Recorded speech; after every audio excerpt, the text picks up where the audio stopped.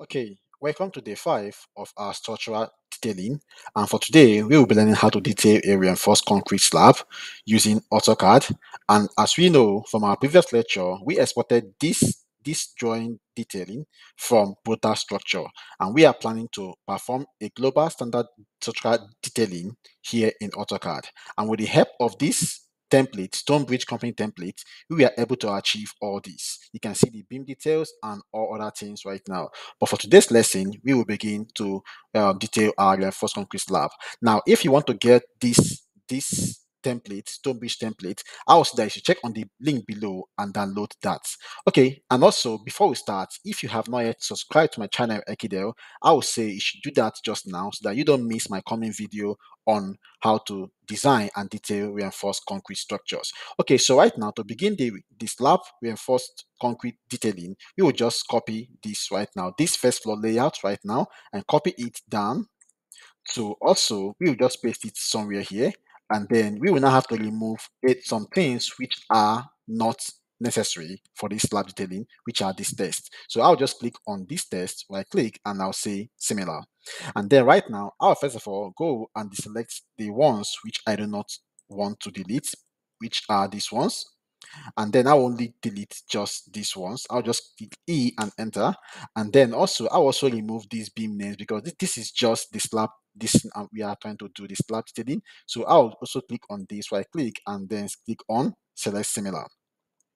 I'll also go again to remove these from that selection, and also remove this also, and then I'll just right now click on E to remove that. Then also I'll also remove these dimensions because we don't need this dimension and this grid line on this side. So I'll do that and delete them from here. And also on this other end also, I'll just click this right now and remove this from now also.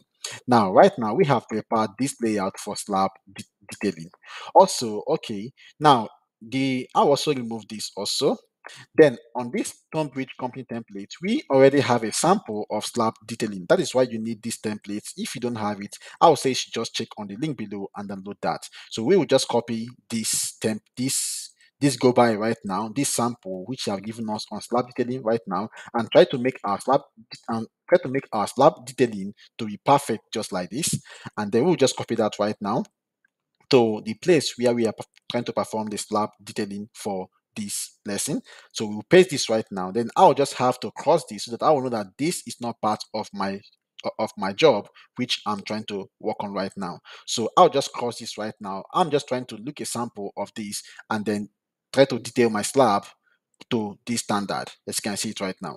Okay, so right now the first thing to do once you have done this right now is to change the layout. You can see this right now. We have to change this our beam names. We change this our beam names right now. You can see it right now. This beam name here, we change it to this standard because if you don't change that, it won't be nice during your printing. Okay, so we change this right now. This is ST beams and color 8. So we go back right now, click on this right now, right click, and then click on select similar.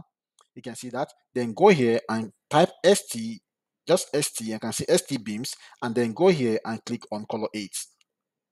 Go here and select color 8. You can see that. Then select color 8. Right now, we have done that and we have used exactly just like this. Now, also, the next thing to do right now is to make this our columns here to not be this thick. So just click on this right now, right click, and also select similar, and then we will now have to now deselect these ones because we don't want to touch anything on this area. And then we'll just go here, right click here, and make this as color 0. Line thickness 0.15. You can see that right now because the only thing that will be very visible here is just the reinforcement, because you can see it right now because this is slab detailing. So we want to tell our viewer what this slab reinforcement is all about.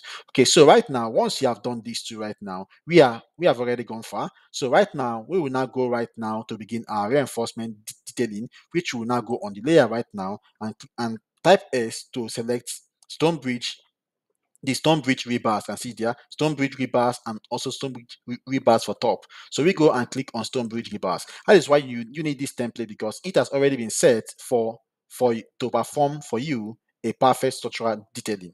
Okay, so right now, once you have selected this right now, so next thing to do right now is to now begin to draw your reinforcement. So right now, we want to start drawing, first of all the bottom reinforcement. So I'll start from this place right now, knowing that this place is a cantilever. From our previous video and also from the design, you can see that this place is a cantilever. So since we have a cantilever here right now, we will begin our reinforcement from this point, and then we will just go down to this place right now. Also, then click on this point right now. Once you click on this point right now, you will now have to make the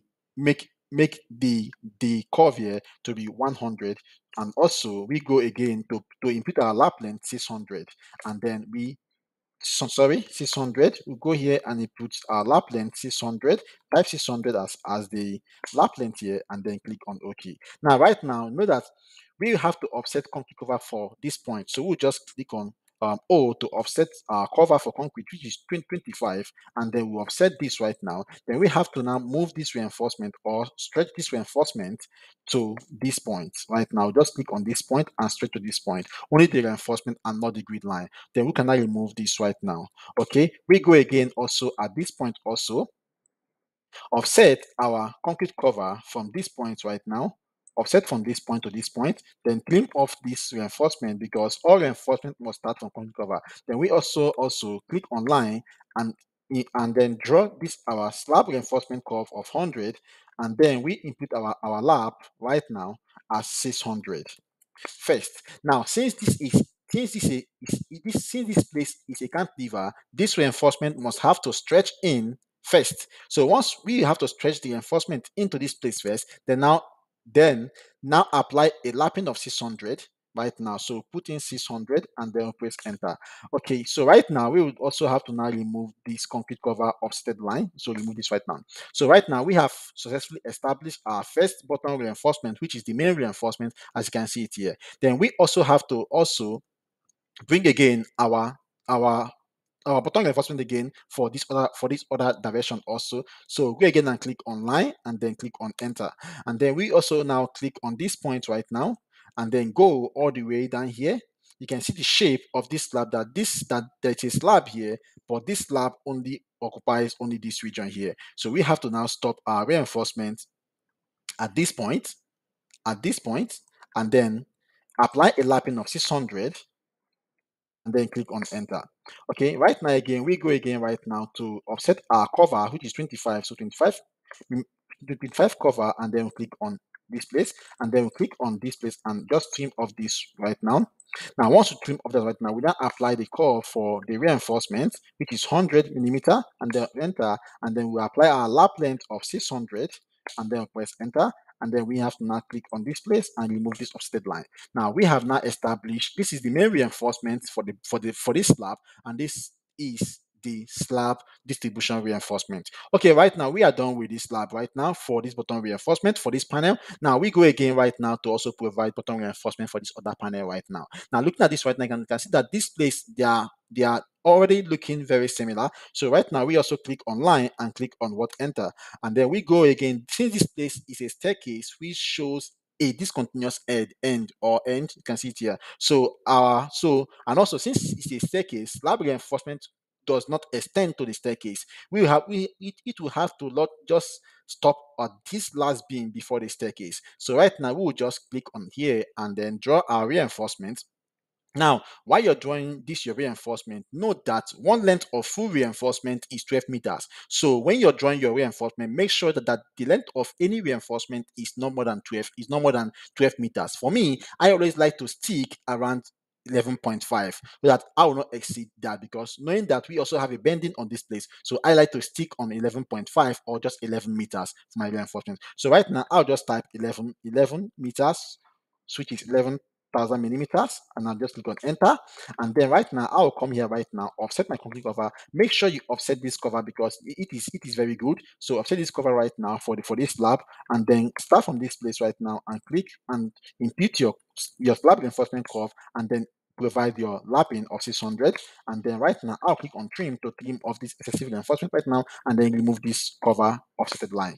Okay, right now, so we now have this right now. So since this is 11, since this length of bar right now is 10.9, 675, and also this is 600, and also you can see that this is 600. You can see that, and also this is 100. So if you add all this length together, they are less than 12 meters. So right now this is okay because it has not exceeded one full length of reinforcement. Then also I'll also click on line again and go again, and then I'll click on this point right now. Since this is a cantilever, I'll just copy this right now, this reinforcement which we have already done, copy it right now to lap with this right now to go to this place. Then what I'll do right now, I'll just remove this discontinuous end shape, and then right now on this place, knowing that all lap length for a size of 600, for a size of 12 diameter bar for slab is 600 millimeter. So right now I'll click on this place and just provide a line just here. Now offset from this line backward 600 to provide my lapping between these two reinforcements. So I'll do this right now. Once I do this right now, I'll just remove this right now. That this line alone tells me where this reinforcement here will stop, this one here. So I'll just trim off this reinforcement, right, this one right now at that point, then remove this. So right now, this is the lapping of 600 between this reinforcement and this reinforcement. And then I'll just try to move this a bit closer just to show that they are lapping together. I'll move this a bit closer right now. So you can now see that this reinforcement comes from this place, curve down, and then move to this point and terminate because it have already exceeded the 12 meters, which is the full length of one full reinforcement. And also this one now continues to it and then lap it. So this is a lapping point. Then what will happen is that I'll just go right now to show that lapping dimension. I'll click on STB dimensions. That is why you need this Stonebridge company template. It is very good. So I'll just click on this right now and then click on this right now and then go up right now and put it here. And then I'll go again right now again and just dimension something here. The aim is just to change I'll just explode this, then remove this right now and remove this right now. And then I'll just change this right now to lapping. I'll change this right now to just say lap, and then I'll just copy this right now so that if anyone seen this dimension right now, they know that this dimension is for the lap length. You can see that right now. Okay, so just to make this thing clearer, I'll just remove, first of all, I'll remove all these grid lines, then after I'll have to impute them back. So I'll just remove them right now just to have a clearer view of my slab reinforcement and my slab panels. So I'll just remove this right now and then delete it to have the clearer view right now. Okay, so right now I think this is okay. So right now again, now, next now do right now, we have already shown this slab reinforcement detailing, and which this slab reinforcement detailing right now, we run from this point down all the way to this point. Because if you see this region, they are similar. You can see that they have similar panels and also similar shape. So right now we have detailed the bottom reinforcement from this point, as you can see it here, all the way down to this point. Then also right now we have to provide the vertical reinforcement detailing for this other direction, for this other. So we also go back here and click on STB for rebars. Okay, we click on this place right now, check that layer, and then click on line and then enter. And then also right now, we start from this place right now, click at this point right now, and then go all the way down, still maintaining our 12-meter length. So just type 11 meters, which is 11,000 millimeters, and we click on enter. And then we go right here to offset our cover of 25 millimeter for the slab, and then to begin our reinforcement from that cover. And then we go right now, click on line, and then click on this place, and then type 100 and enter, which is the curve, and then input our lap length of 600, and then click on enter. And then we go right now to trim off this right now, this excessive one, and then click on this place to remove this right now. Okay, so this is what we have just gotten right now. You can see that. Then we also go to this place again, and then also continue to just click on this point right now, then go up all the way down here, and then just leave it here. So we go right now and then also show our curve for this other direction too. So we just first of all offset the cover of 25 right now from this point, offset this right now, and then input our curve from here right now to this place and type 100,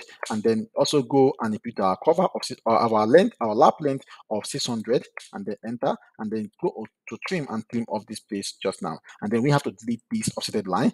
Okay, so right now this is what we have. Right now we have to now show the lapping of this place right now. So right now we'll just click on line right now. From this main one that we have already known the length, which is 11 meters, we just click a line right now and offset this line by 600 to show our lap length. So we just go right now and put this offset right now and then delete this immediately.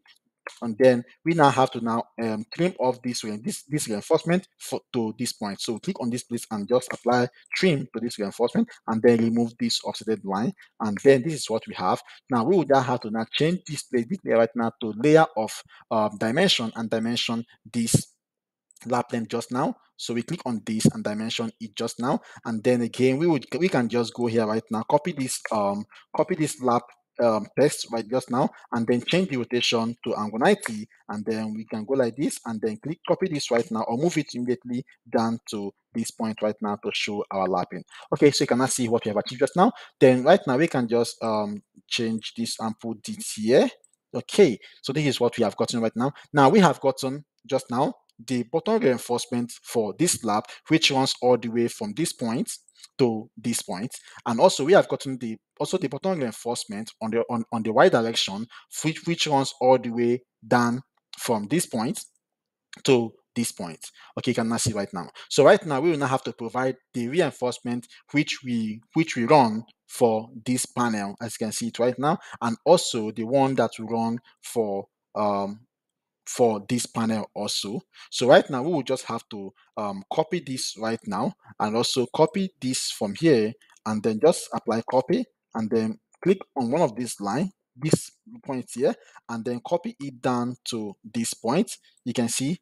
And then we also, this is still maintaining the same length, which is less than 12 meters if you add everything together. It now also, we also now go to also copy this one right now. Once we copy this right now, we'll bring it down to this date, make this line straight and just paste it somewhere here, and then try to extend the lap of this reinforcement so that it can lap with this reinforcement. So we extend this right now down to this place first.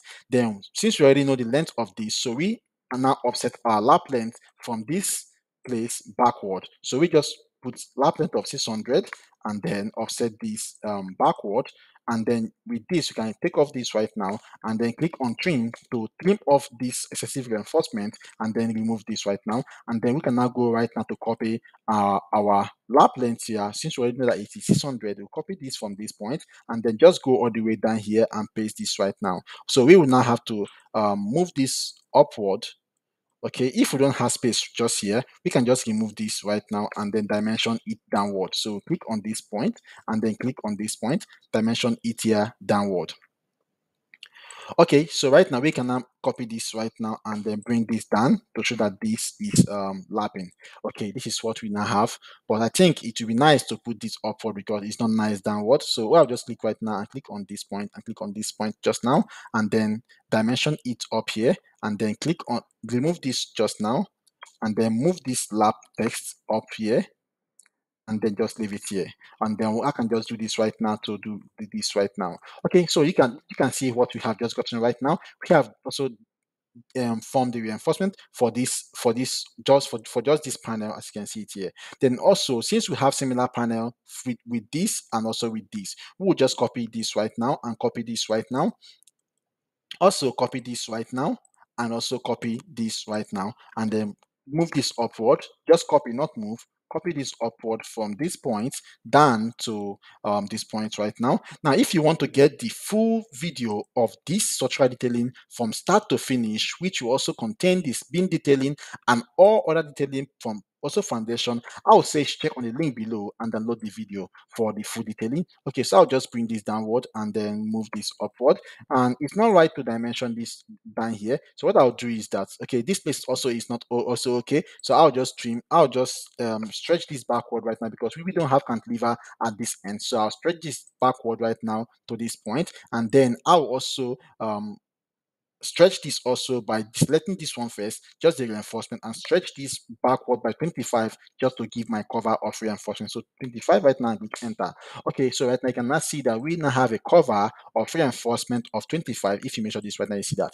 Okay, so right now, what I will not do right now is to, you can also see that we also have the cover for 25 that here also. You can see that. So right now, I want to change this place right now and bring it back downward. So I can just dimension this now, dimension this from here and to here, and then just paste this here, and then copy this lap right now, this lap text, and bring it downward here, and then just remove this just now, and then I'll just have to trim some things out here, because sorry, because this line seems to let this thing just come out. Sorry, okay. Okay, I'll just trim this off just now. Trim this off just now to remove this line that's causing this test. I'll trim this off and then do this. Okay, you can now see what I have. I can now move this upward a bit, and then this is what we have. So you can now see that we have successfully placed all our bottom reinforcement. I can remove this one, it's not necessary, and then also remove this also is not necessary. Okay, so you can now see that we now have our bottom reinforcement which is on this place, and also bottom reinforcement for this. We can choose to move this one upward a bit, at least to centralize it so that it will look a bit nice. So just move this upward a bit and then keep it, let me say, somewhere here.